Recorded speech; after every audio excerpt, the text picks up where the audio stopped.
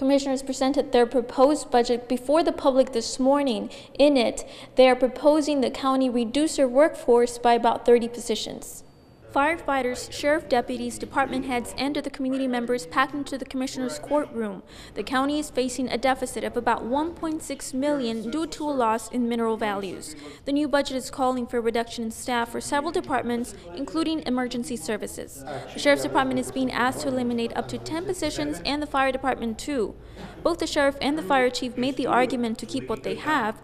However, they made some compromises. The fire chief says he's willing to close one of the vacant positions that's still open, but is requesting to keep one of the two that he's being asked to eliminate. As for the sheriff, he was initially asking for 4 more positions, but when pressed by Commissioner's Court, he said he might consider reducing 3 of the 10 positions that they wanted him to cut. Judge Rathmel says agreeing to these requests for these both departments could mean a sacrifice to other departments in the county.